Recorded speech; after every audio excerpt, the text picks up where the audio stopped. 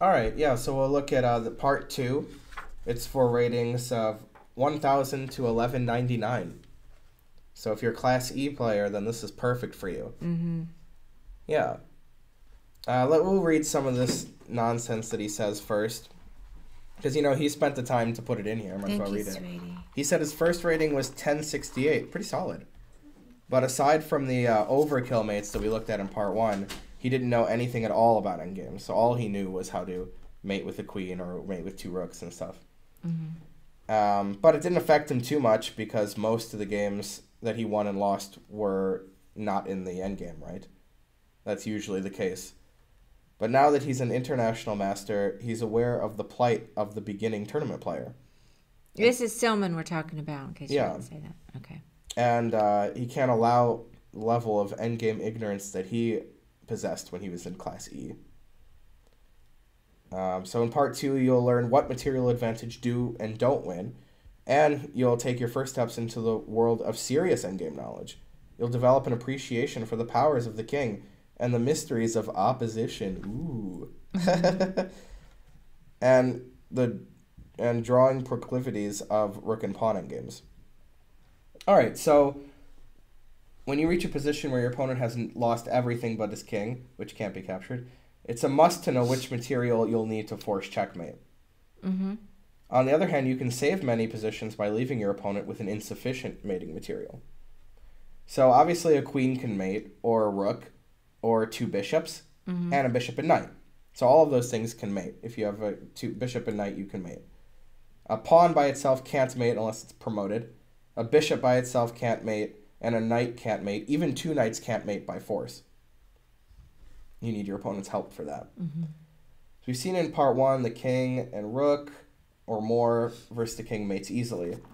So the first 3 items need no comment. 2 bishops is too complex for this section, but will be examined later in the book. Mm-hmm. Bishop and knight might never occur in your whole chess lifetime, although I've had it twice, and is far too difficult to waste your precious study time on. In fact, in this book, they won't examine bishop and knight at all. They won't. You're not going to learn this at all if you read this book, bishop and knight. Mate, pretty. I thought you would. I would think he would cover that. Well, is it too advanced? Why is he not? He just says it's you might never have it, and you shouldn't even waste time studying it. Is what he says. I don't agree with that. I agree with the not ever having it part. It's fun. Well, if you never have it, then why should you waste your time? How can you agree with one part but the other? Yeah, because it's fun. There can be reasons other than not encountering it. Well, this isn't a book for fun, It's a book to learn the endgame efficiently. Well, but I agree that it should be in here. Honestly. I mean, for completeness, that didn't even make sense, but it doesn't matter. The basics of a lone pawn will be presented here in part 2, and a deeper knowledge of king and pawn endgames will be presented in parts 3 and 4. Bishop and knight are sad facts. You can't mate with just one bishop or just one knight. Just one minor piece isn't enough to mate. And also, it's the same for 2 knights against the king. We'll look at that even first. Mm-hmm. Yeah, up 2 pieces, you would think that should generally win, right? But it's not the case. Let's take a look at why. Let me see what chat's saying. 2 same-colored bishops, says Neurononum. Very unlikely to have that. You had to promote to a bishop, and it had to be on the same color, and then you lost everything else.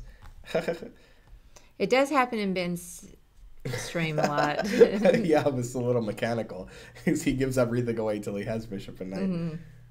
But yeah, I've had it in 2 serious tournament games. All right, let's take a look at this. That's a good point, Jimbo. Actually, that if you study the mate, the knight and bishop, that just coordinating. I would agree with that. Yeah, I do agree with that. That does make sense. Yeah, you could just learn about the pieces. Not necessarily for just that specific mate. Right. Anyway. A very funny chess with Opie, but obviously it's Black's turn. And Black is in check. That's why it's obviously Black's turn. 1 move loses and 1 move draws. And it's pretty obvious that, well, generally you don't want to move towards the corner, right? That's easier to get checkmated in. Mm-hmm. Mate. Nice. If he moves here, obviously there's no mate. And this is the problem. You can't force the guy ever to go into the corner. They have to be very, compliant with you. They have to coordinate their effort to lose on purpose. Otherwise, you can't win with this material. This is like the best position you can get by force, basically. But then they can just not get mated. They can just choose not to get mated. Yeah. So, too bad for the 2 knights, huh? The first thing that's understood is that white only has a chance to deliver a mate if black blunders. That's what I said. 2 knights can't ever force a mate. It takes help from the defender. Yeah, that's what I said. Okay, so he says all the stuff I said. Since the vast majority of blunder mates in this endgame occur in the corners, make sure you dance away from the corners if you're defending. That makes sense. Yeah, this is Selman's complete endgame book. We decided to go through it. Not every stream, but every 2 or 3 streams we'll do another chapter or something. Yeah. I mean, plus Ovi, can't you read the title of the the title of the stream says the name of the book. King H8 X Clan, better for white. Yeah. All right, so that's all that we have to say for that. There's nothing else you need to know about 2 knights. I knew that already. Now let's look at minor piece versus queen. Inexperienced players occasionally think that a lone minor piece, like a bishop or knight, might be able to put up some resistance against a queen. But that's not true. We'll explore both possibilities, a bishop against a queen or a knight against a queen, and demonstrate beyond a shadow of any doubt that the minor piece is completely outgunned. Who would think they wouldn't be? Well, he said that some lower-rated players think that. All right. I don't know. I don't think that. I'm not that low-rated. So sad being up 2 knights and can't win unless you flag them. That's true, Master John. Well, a lot of times the game just ends if it's 2 knights because it's insufficient mating material. Yeah. All right. If Kent and the USCF, you could just get the TD if your opponent won't agree, right? I'm not sure really when it's 2 knights. I'd have to look it up. Right, I would have to look it up too, because it's theoretically possible to mate, but it says in the book like these circumstances it's just the game draws like automatically, and it has like a list of circumstances. And generally TDs should not interfere, so maybe they let it play out in case they do blunder, I guess. Yeah. Maybe Probably what they should do. I mean, I never interfere. Right? Probably that's probably the rule. Anyway.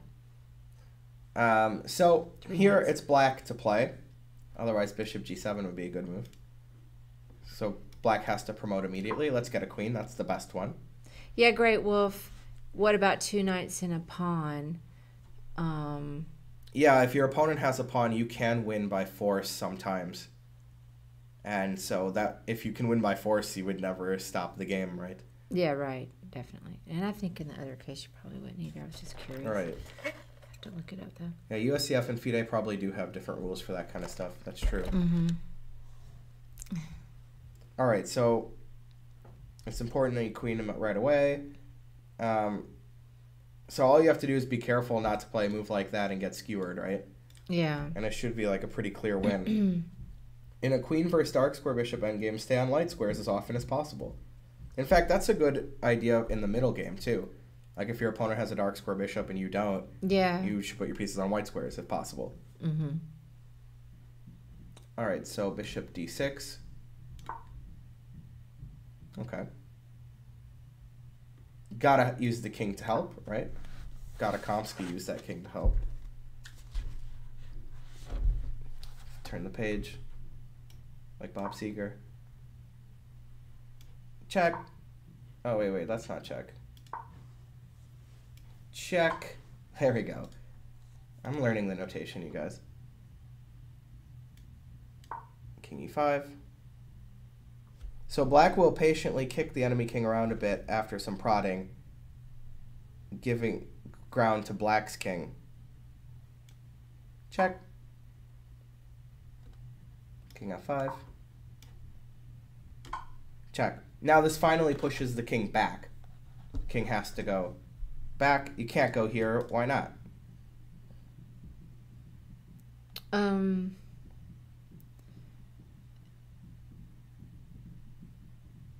Well, you'll lose the bishop. Wait.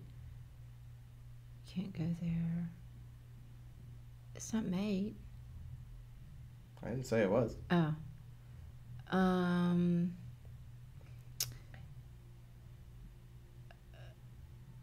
guessing you'll lose the bishop. Oh, yeah, you'll get forked. Is that not it? No. Well, you didn't tell me move. I don't know. Oh. What, you mean queen e5? No, bishop takes queen would be good, though. If king f4, then you could go... oh, no, the king could protect it, though. Queen h6, you mean? Yeah. Got to decipher what you're saying over Oh, sorry. then the king e5. Yeah, I could say square. I'm sorry. So why not king f4? Oh, chat's got it.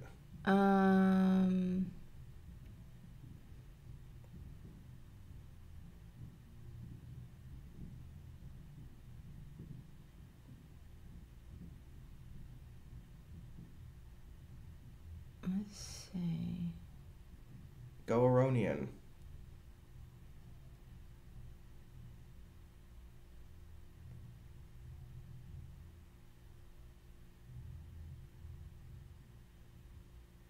Well, I mean, you'd still just lose the bishop.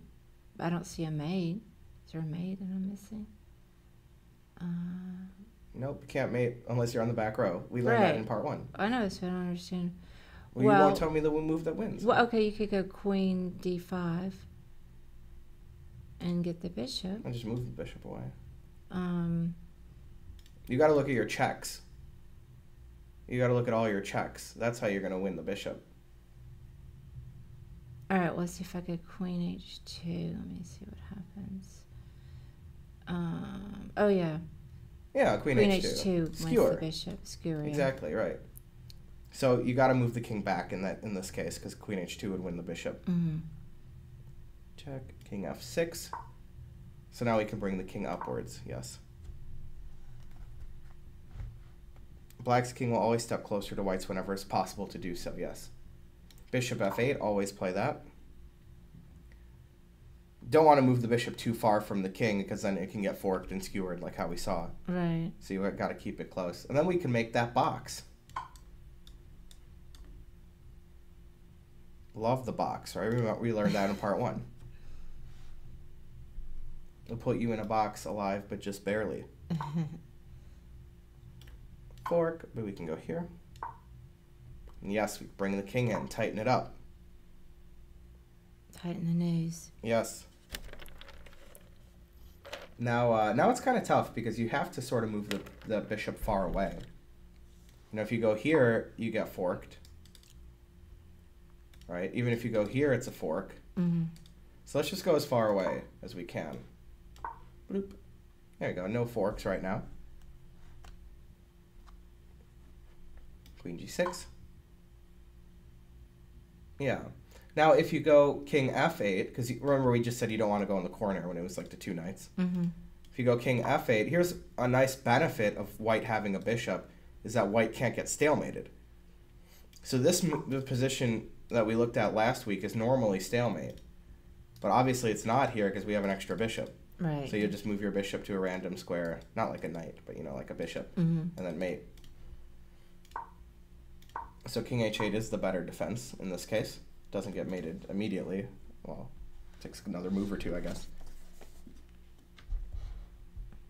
And then king e6. Again, we don't need to go to it. You could go. That's no problem, actually, but we might as well stay on the white squares, yeah. And he wants to go to king f7 and mate. Or mate. Bishop e7. White misses, king takes bishop, right? Well, no, I mean, it's you don't need it. Yeah. It's stalemate. Well, and there's no reason to do that anymore. All right, yeah. Just go in for the mate. Bishop f8, because I always play bishop f8. But, okay, we got mate in 1 and mate in 2. So, we'll just mate them. So black won by treating the endgame as a king and queen versus king endgame. The bishop was more of a ghost than a threat. And it actually even helped black avoid stalemate, as we saw. Nice. Use your opponent's pieces against them. Stalemate Steven. Practice again. Yeah. Aronian, Lukey, hey Lukey Pookie. Aronian always decides to play 10 times better in St. Louis Rapid and Blitz than any other event. And then Neurononum says Dominguez is beating the hell out of Nakamura in an endgame. Yeah, Dominguez likes a good endgame. That's for sure. Yeah. Aw. I would say Nakamura doesn't like a good endgame. Or a bad endgame. Alright, so we'll try a knight against queen. Now, obviously, knights are a little bit trickier than bishops. You always got to watch out for getting forked. Like, you don't want to go here, for example. Fork town. Right. So, yeah, he even says this. Don't get forked. Knights are tricky. Yeah, this does seem ripe for getting forked. So king h2. And then queen d4. The queen moves up and takes commands of a few more squares. White's king and queen will continue to do that. Slowly but surely. Stop calling him surely, though. Useful advice. In an endgame, the stronger side's plan is easy. Push the enemy king to the side of the board and mate it. However, don't let the knight fork your king and queen in this case. Yeah? What do you think you would do here with white?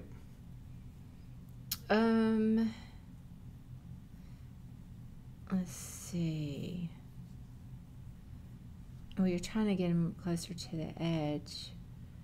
Living on the edge. But also don't forget to bring your king up. Yeah, that's true. I mean, you could either go queen e4, or you could just bring the king in. But What king move?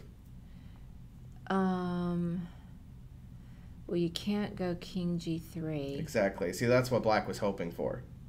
Oh. Yeah, black was hoping for the old king g3, knight f5, right? Mm-hmm. So yeah, he does play queen e4 check just to get out of the fork.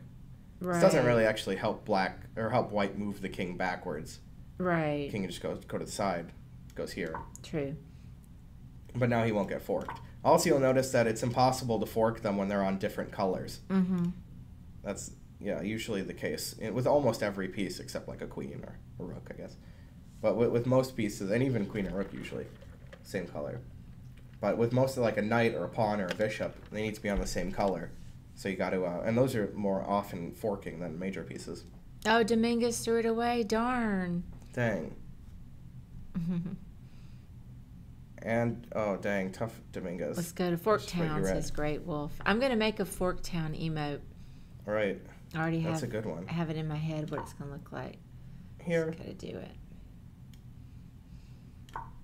Trying to get going.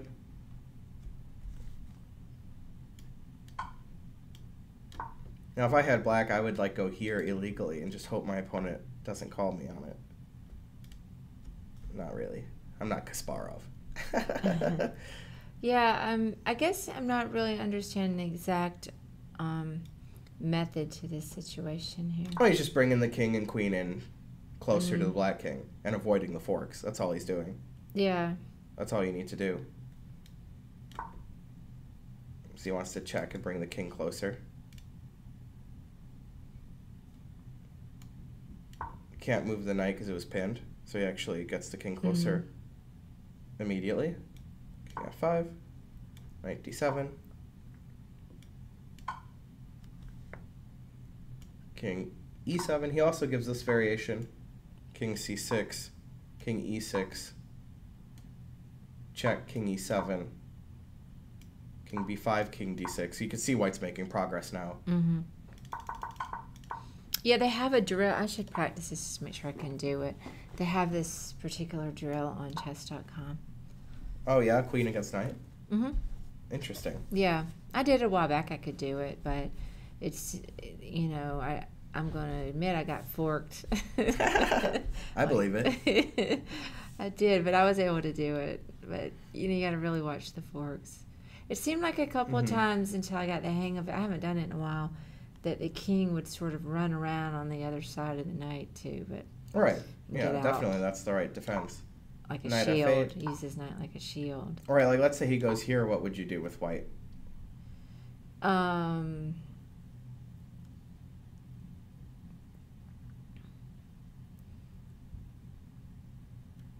Probably, let's see, queen e5.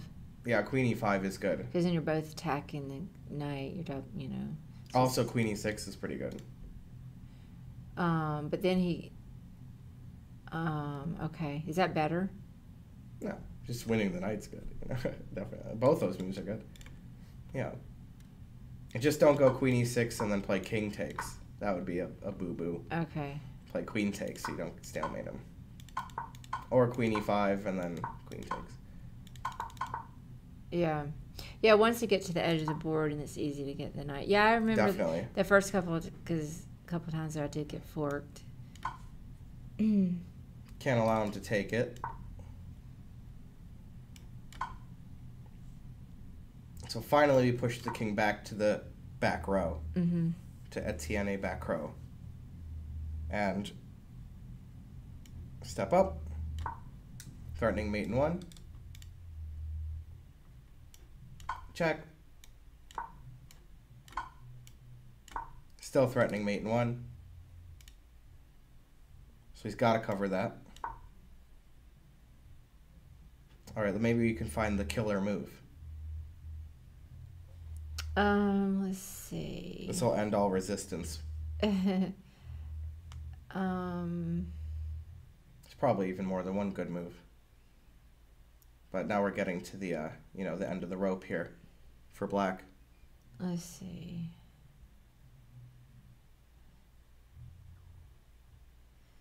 Killer move. Killer is me. Let me make sure I'm not about to... That's not right, Neurononim. What are you talking about? Let's see. Queen C8.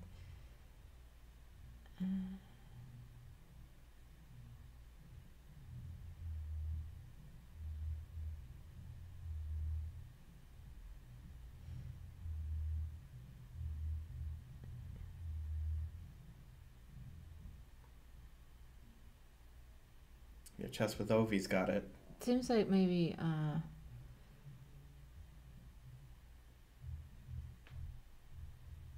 queen. Let me see, maybe queen h7. Oh no, because then he just protects it. Oh no, he can't.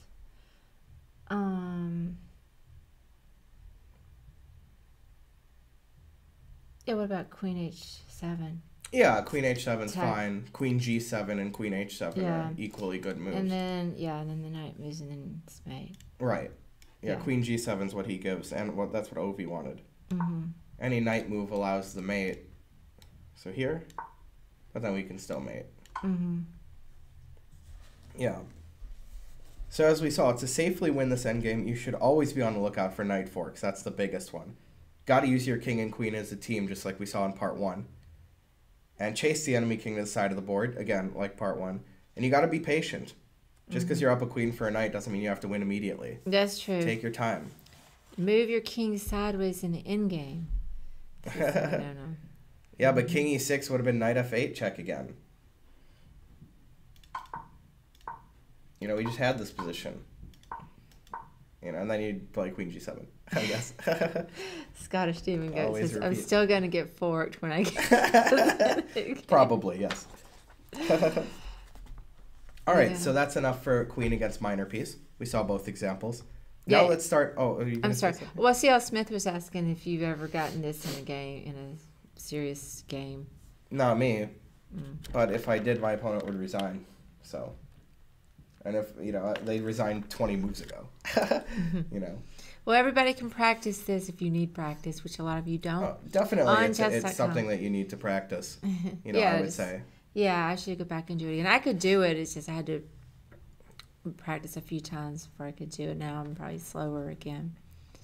Just keep your king and queen on different color squares. Yeah, that's what I said.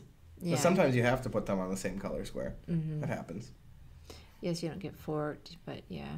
Players that are starting out tend to think of the king as an annoyance, something that demands protection. But, in the endgame, you can use it actively, right? And Steinitz liked to use his king, attack with the king. Mm-hmm. It's not too smart, but, he liked to do it. Yeah? Yeah. In chess, in the opening and middle game, it's dangerous for the kings. The enormous threat of the enemy pieces crashing through and mating the king makes teachers teach the students to get castled and activate the rooks and such and leave the king behind. But wisdom in one situation isn't always wisdom in another. That's true. And passing to the endgame, the king is a very strong piece, at least as strong as a bishop or knight. In fact, I remember Lasker said that the king is better than a knight in the endgame. That's what Lasker said. Not sure if that's true, but, he said it. But, yeah, a lot of times lower-rated players, they just keep their king back because they're afraid, like in the middle game. With minimal material remaining on the board, both players need to make use of everything they have left.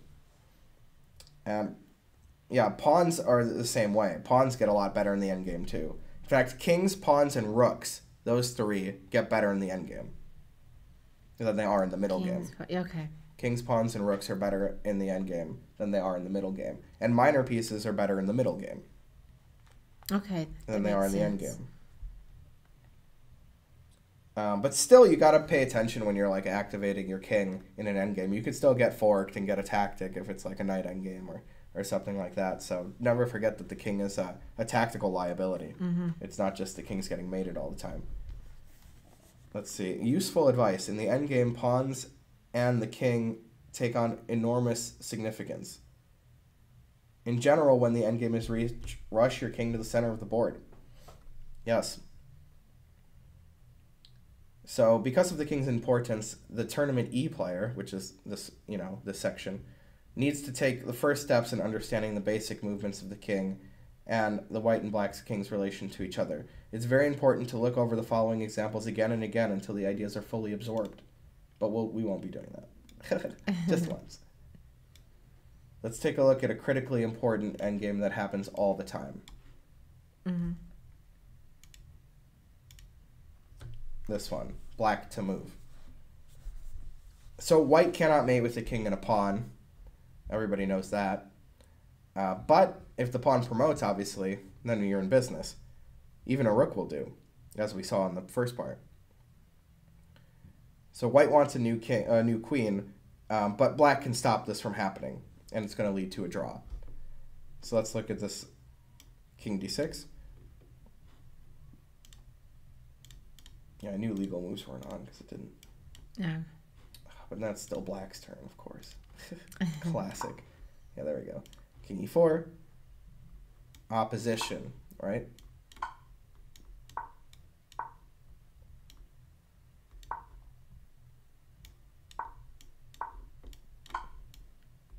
Come on.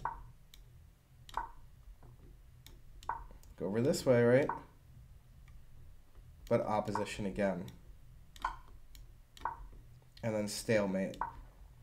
Now, I should say that the best move for white here is this. Now, sure, you'll take the pawn and draw, right? But there's a non-zero chance that somebody might eventually play king e7.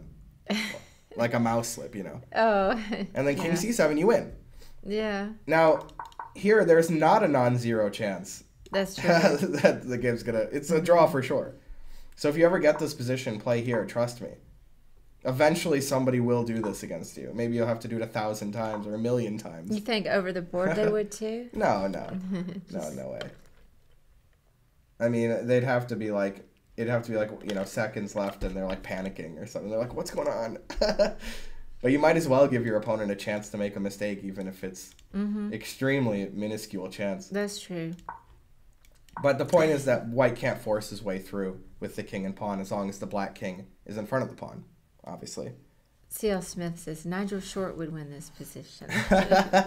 Yes. It's not something that my dad told me, actually. I saw this position, it happened, and Yuri Shulman played here. And then somebody asked Yuri, why did you play there? And then he's like, well, my opponent could make a mistake. And here they can't make a mistake. So I was like, oh, that's so smart. That is no wonder true. he was U.S. champion. That's how you get to be U.S. champion. So black achieved his goal, but do you know how he did it? Could white improve his play? To understand what's going on, you need some basic knowledge of opposition, right? All right. So let's talk about opposition. Mm-hmm. Let's talk about opposition, baby. And I'll put the little markings like he puts. Oh, yeah. The quest for dominance between two opposing kings is called opposition, whereby one king tries to become stronger than the other. So in this position, whoever moves loses opposition. And that's the tricky part about opposition, is that you don't want it to be your turn. That's something that is difficult for lower rated players to understand when they're starting. I do, Great Wolf, know a lot of this, but we just wanted to go through the whole book. So probably next chapter we're getting into some more difficult material. Right, but, as we've mentioned many times, when we're starting at the beginning of the book, the beginning of the book's easier than later in the book. Yeah, and so a lot of it's easy, but obviously, some of it I need to review. But yeah, a lot of this I do know. Right, like I'm sure a lot of people in chat wouldn't win queen against knight every time. Not every time. Right, yeah. The diagram illustrates the most basic and direct form of opposition. Then he talks a lot about nonsense. Both kings would like to advance, but yeah. In such a situation, it's disadvantageous to have the move. Right. Because if you move out of the way, then the opponent can move forward. Or if I move out of the way, then you can move forward. I like he's giving like some variations here. King c6. There's nothing on the board. Yes, we got you, he says. So opposition, the point is it allows your king to make advances into the enemy territory. So it doesn't mean anything when it's just king against king, but it can be effective in king and pawn endgames especially. So let's go back to the previous position and study it a little bit more deeply than just playing through the moves. Black to play. In this initial position, white is an extra pawn and also possesses opposition because it's black to play.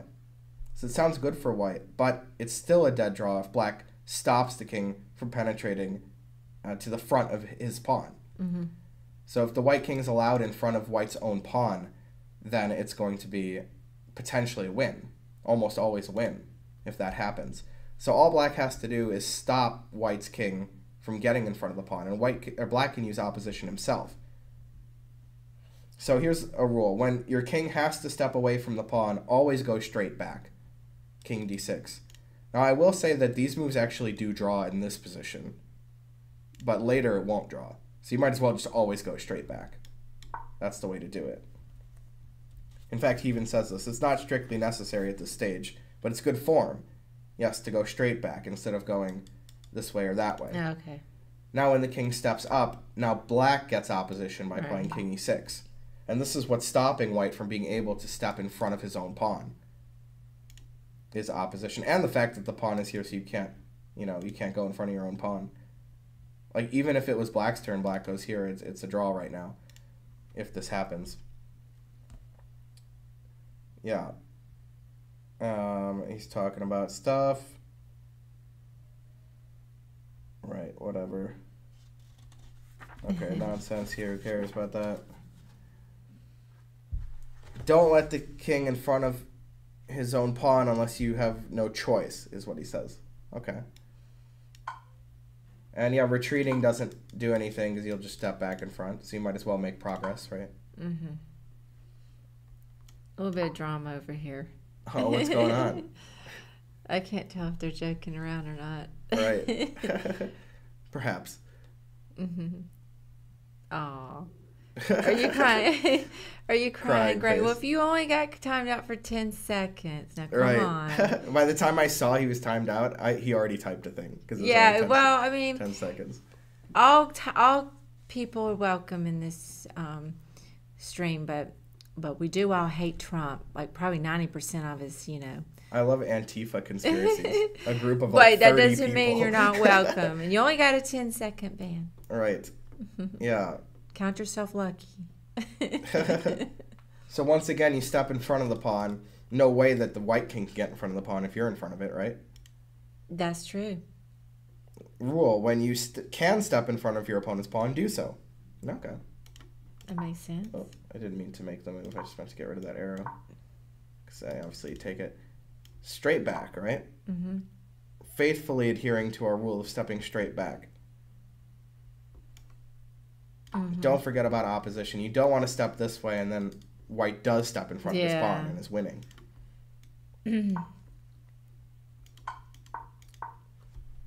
All right, now this is the do or die situation.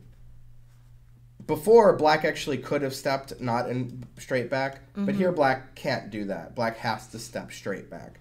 Yeah. Otherwise, it's going to lose. King d8. Yes. Going the other way, like this, for example. Mm-hmm. Now, unfortunately, black ran out of territory. He can't go further back. Right. And so he has to step here, only legal move. And now he's going to lose. Mm-hmm.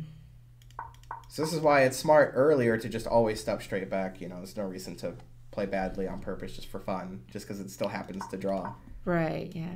Straight back. Laid back. That's how you do it. Mm-hmm. And we can step up. And yeah, if it's black to move here, then white would win. But it's white to play. Check. So yeah, sometimes you don't want it to be your turn, especially with regards to opposition. Stalemate. Yeah. Mm-hmm. So easy way to draw with the king against the pawn. Definitely something that a lot of people know, but you know, I work at a chess club and I've seen this endgame quite a lot, and often people mess it up. True. Right, we should play king f7 here, exactly. Great move. That's true. Oh, yeah. That's what we would do. He doesn't mention that, though. Well, he does say any other king move would hang the pawn, but he doesn't mention that you still should do it. All right, then we can talk about rook pawns. In most endgames, the presence of a rook pawn gives the defending side even more drawing chances. Because the king can't... It's harder to step in front of a rook pawn, since you only have one angle you could come from. Oh, yeah. Mm-hmm. So let's give an example that would be losing normally, but it's a draw because it's a rook pawn. Like this. So here, white to play. If we shifted everybody over, white wins with g7. Mm-hmm. But here, because it's a rook pawn, h7 is going to stalemate the king. Right. Easy draw. Yeah, black can't play king i7. King i7, king g7, and wins. So it's a draw. So rook pawns, just in general, I guess are harder to queen if the king gets over there in the corner. Yeah, it's tough for you can't go around Exactly. the other way, and your opponent gets stalemated more often. In a king and pawn endgame, rook pawns are tougher to win with. But a lot of times rook pawns are good for...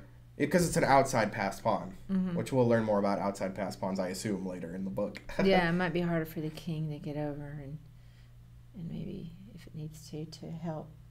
Yeah, exactly. Well, a lot of capture times it. you just jettison your outside passed pawn. Like, I got an outside passed pawn over here, you have to go take it, then my king can go step up and take all your guys while you're doing that. Yeah, yeah. Oh, 500 bits from Cy Bradbury. Thanks, Cy. Thank you, Cy Bradbury. Oh, Bridget says hello. Hey, Bridget. How's it going? Yeah. Hey, do you play too, Bridget? Does Bridget play? Rule. King and rook pawn versus lone king, if the defender's king is in front of the pawn, is always a draw. That's true. And then he even says what I said here about if everything was moved over to the left, then it would be a win for white, which is true. Mm-hmm. Yeah, but I already said that. Summing up, two knights versus a lone king is a draw. Queen versus bishop is an easy win. Queen versus knight, also an easy win, but you gotta watch out for them forks. The king is a strong piece and must be used in the endgame. Opposition is an extremely important tool. Rook pawns add to the defender's drawing chances in most endgames. Nice. Let's see. Still feel like maybe we don't need to do the tests. I agree with that. Because these are pretty simple. Material's still a little bit too basic. When we get a little bit further, we're going to supplement to... with tests. With some, and maybe even some other puzzles from other books that I have. Another It was a 100 noise. bits from Neurononum. Yay! Thank you, Ner. You have to go soon. Any chances for 3 nights, mate? This might be orange. I don't know. It's like For a red good orange. night. No. 3 nights mate is the most impractical thing to study ever. Wait, hey, there was... Cy Bradbury gifting 10 subs. Yay! Thanks, Thank you, Cy. Cy Bradbury. Dang. Oh, you made Ner sad. Oh, I'm sorry. Man. 4 nights. Even less effective to study. Thank you, Cy Bradbury. Cy Bradbury has gone crazy this week on my stream. Thank you. And even on my crazy. dad's stream. Yeah. Yeah. Oh, it's Sibley Irresistible. Oh. Nice. Sibley Irresistible. Now, here are some final thoughts. Mastering these easy-to-learn endgames has given you your first taste of serious endgame theory. Yay. That's true. Knowing what can and can't mate is a must-know information if you wish to thrive in the arena of players rated over 1,000. That's true. Yeah, so we're already all done with part 2. That was a pretty quick one. Yeah, that was quick. Awesome.